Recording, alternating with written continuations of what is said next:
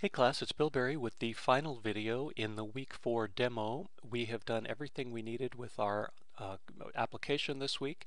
We created our pizza class, we looked at the UML, created a UML diagram and looked at what all of its pieces were, and we implemented it. But the interesting thing is we have yet to actually make one single real pizza object. We have the class, but as you know, a class is an idea. Until you actually instantiate it and look at it, you really haven't done the whole thing.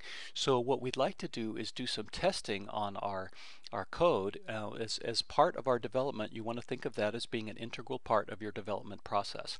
And so a very easy way to do that is you want to create a public method for that, and we want to create a static method for that so that we can test it from the outside. And I'm just going to call it test, right? So nothing too exciting about its name.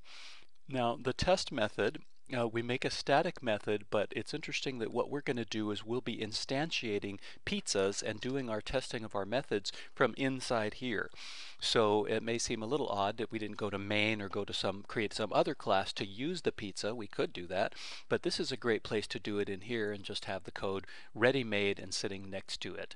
So what I'm going to do is I'm going to start with a little banner, because I want to be able to know that the when the tests start and stop. So I'm going to come in here and I'm going to paste in just a a thing that says a couple of spaces, and I'm going to show you any failures below this line. The first thing that we're going to want to do is we're going to want to test the constructors. Right, so we're going to literally go down the line testing everything that this can do. Now, one thing that I want to say as a disclaimer is we didn't have any preconditions here where we threw errors, and in the last week's video I did, in the unit testing area, I did show you how to do that. And so if you have preconditions on your objects, you certainly want to test those preconditions, and you expect those errors and print error messages if they don't happen. Again, see the week 3 video on testing to see how to do that. So the first thing we have to do is we have to actually have a pizza in hand. Right? We have to actually make a pizza. So far we've just talked about pizzas.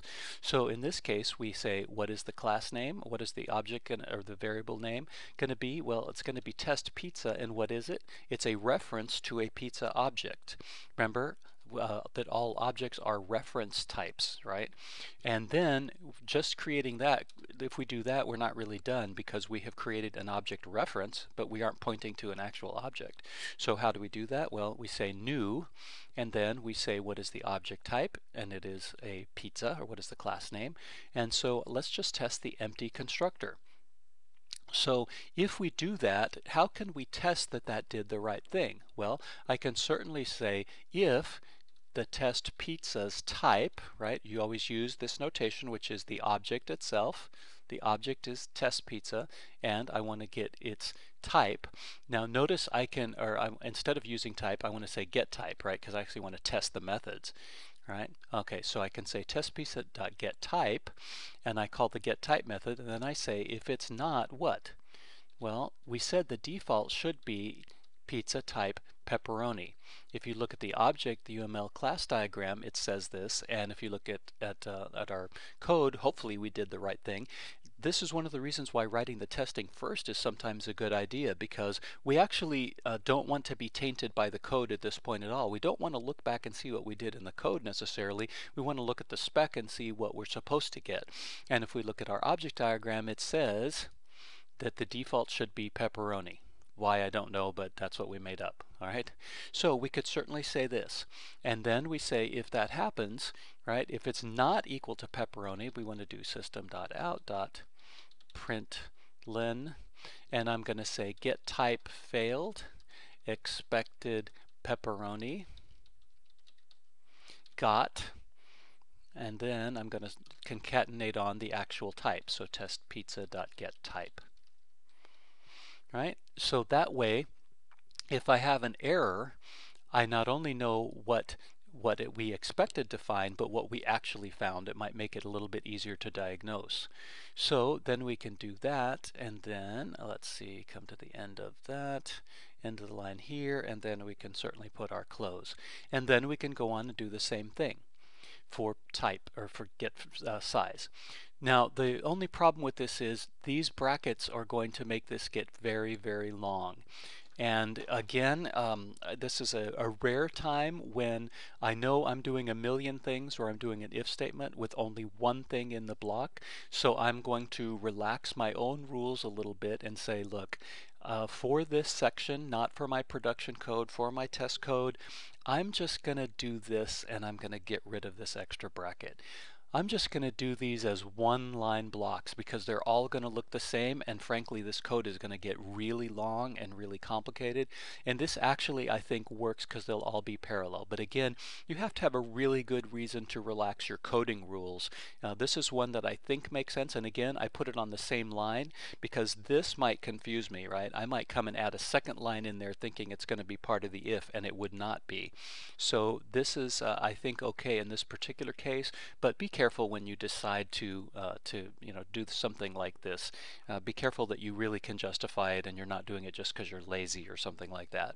Pizza size, you can see, is going to be the same thing, right? Get size. If it's not large, do the thing. Now, crust gets more interesting, right? Because you might be tempted to say something like this: get thin crust equal right? Because you want to say if it's thin crust, it should be false by default. So if it is true, then we have an error, right? Then we have a problem. You might be tempted to do that, but that's a rookie thing, right? If you say Boolean equal true, that's a rookie move because Booleans are already true or false. You don't compare them to true or false. You just say if you have this condition, right? If get thin crust yields true. And then you can put the rest of the thing in there, and that makes perfect sense. Right? So Booleans, that's why one of the reasons I included the Boolean here, so that we could talk about the fact that Booleans look a little different sometimes in code, and we want to observe that. So we can certainly have that same thing. Okay, and then the next one that's interesting is we want to do the special instructions. So one of the things we're going to want to do here is we're going to have to do get pizza, get special instructions, but this is a string, right? So we can't do this, and in fact, saying not equal to blank, right? This turns out not to work because remember, as we talked about with string objects, the way that you test for equality is a little different. And in fact, we have a method on strings that is actually very easy to use, and that is empty. Right? So we say in this case, this returns whether that string is an empty string. This is going to be a problem though because we actually want if it's not empty, because we expect it to be empty by default. So we got to put a negation in front of it. We got to put a not in front of it. So this says if the special instruction string is not empty. Ponder that for a second in case that's odd to your brain, because it does look a little bit odd at first. But that's a good way to test special instructions, right? Okay, so we're going to test the empty constructor, and that worked. That should work fine. Now, we're going to want to go and run this thing as we go along in case we're making mistakes that we end up copying and pasting or replicating. So I'm going to compile it, and I'm going to go up here, and I'm going to come and run our test method. Now, failures will be shown here. Well, that's great, except I don't trust it, right? And now I'm in a tester mentality. I don't trust the thing, so I'm actually going to go and make something that I think is incorrect to make sure that the whole mechanism is actually working, because I don't trust it. So I'm going to go and force an error, and I say, get size failed, expected large got, oops, well, I've got a problem there. So yeah, expected large got large because I didn't change the text underneath. But that's okay, all right? That's not a problem. So I know that the thing is at least working, and I'm not just getting bad data out. So you want to seed some errors and make sure it actually works.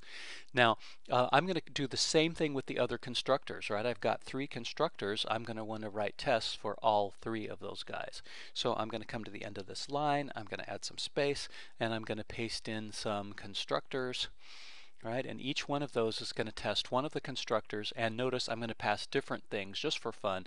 I try pepperoni, I try cheese, I try veggie, I try the different sizes, etc., just to give me some variety. And all of these things are going to run those tests, and I'm going to get the results. Now, the mutators are actually pretty easy to test. So I think you can see, hopefully, if you think about it, that the mutator tests are going to be very, very straightforward. So if I come down here and paste these things in, I hope that you're not shocked when you see I'm going to set type to pepperoni because I left it at veggie up here, and then make sure it's still pepperoni. Set size to medium, get size, make sure it's medium. Set thin crust to false because I had it true up here, and then verify it.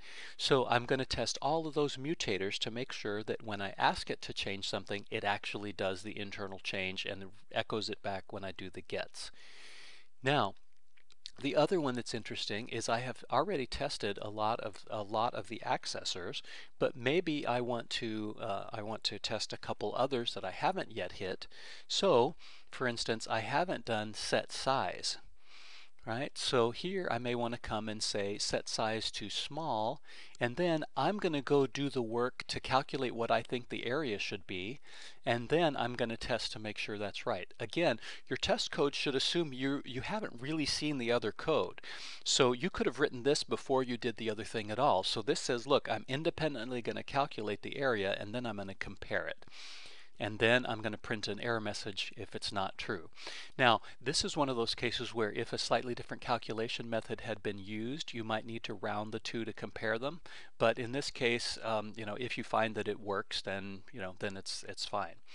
And so you're going to do that for all of the sizes, right, or for all of the different accessors. So I'm going to, in this case, because the diameters are actually going to be different, I don't trust that I can just do one.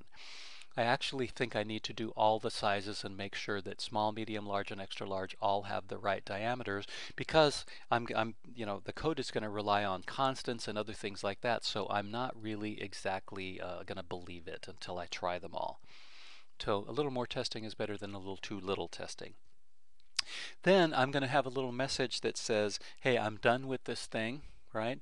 I've finished the unit tests on the pizza class, and now I'm just going to dump the toString results, because I could test that they are exactly what I want, but you're going to tweak that a lot. And so just to say, hey, look, I'm going to dump the toString of the last remaining pizza, and I'm going to let you check it out, because I think that's easier to just visually manually verify it.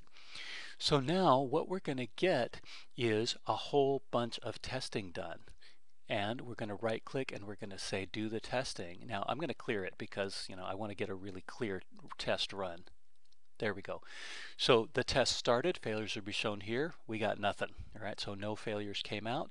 And then here's the toString results. We get the type, XL. Notice these enums were so nicely coerced into strings. That's great. We got the size. We got thin, no. We'll want to go verify that's actually where we left the last pizza, but I think that's correct. And the last special request was extra pepperoni.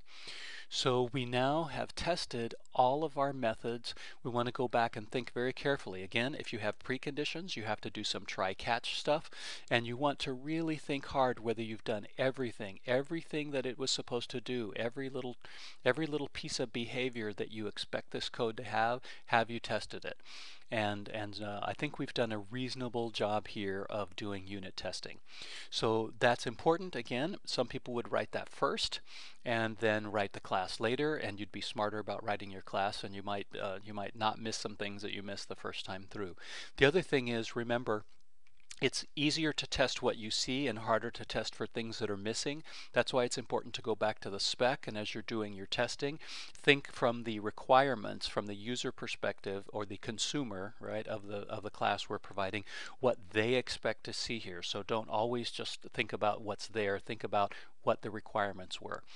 That brings us to the end of our demo for this week. There was a lot of stuff, a lot of great information about creating objects and understanding how they work, and about testing them. So I hope that was really useful to you.